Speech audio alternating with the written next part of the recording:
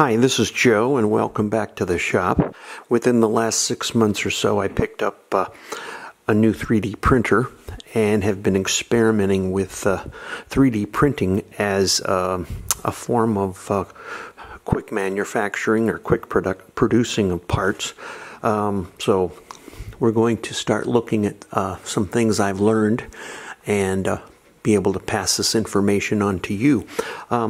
I put together, I want to get into printing more ABS parts. So what I've done is did some research, and a lot of people are creating enclosures for their 3D printers.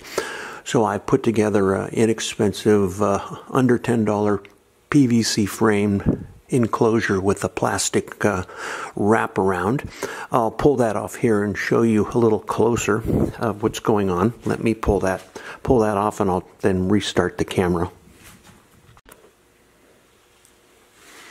I have a AnyCubic i3 Mega Ultra Base, a very fairly good priced printer, and the quality is really nice.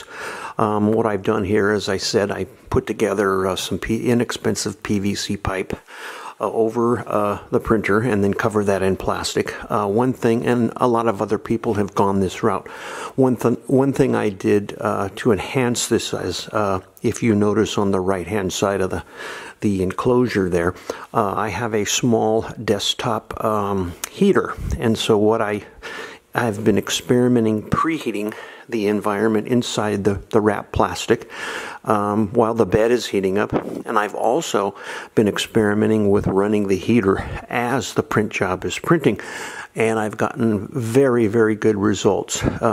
Heating up the space and heating up the filament roll, keeping everything at pretty much a static temperature, really improves the print quality.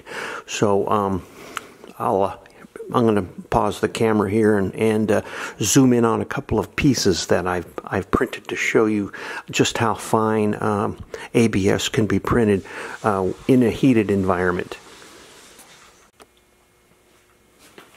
Here are two parts, boat cleats, both printed in different materials. The cleat in the foreground was printed with PETG, without the enclosure, with normal temperatures for PETG. The part in the rear or background was printed with the enclosure, with the heater on. It's ABS, and hopefully you can see the detail in the video, but there's quite a bit of aberrations in the PETG part. There's a lot of lines, a little bit of distortion, but looking at the ABS part, the layer lines are extremely fine. You almost cannot see them. They're very minute. The quality of the ABS print was just amazing by using the heater and the enclosure. Normally, when I'm attempting to print ABS without the enclosure, the part would warp, or the first layers would not stick properly to the bed, and I would have to abort the print and retry again. But as you see here, using the enclosure with the heater, the results are pretty amazing.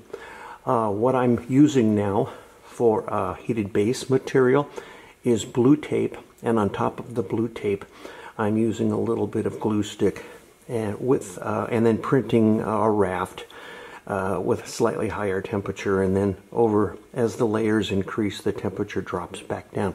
I'm really impressed with what I see, and hopefully you'll be able to see these results, and this will be some good information that you might want to try with your own printer. Another project that I've started was I purchased an inexpensive Prusa i3 style Chinese clone printer for $103 directly off of eBay. I'm going to go through and on camera, and we're going to evaluate all the components, see if it's worth the $103. We're going to do some printing. We're going to do some upgrading of this printer. As a baseline, I'm using my AnyCubic i3 Mega Ultra Base. I paid approximately about $300 $50 for that printer. This printer, again, $103.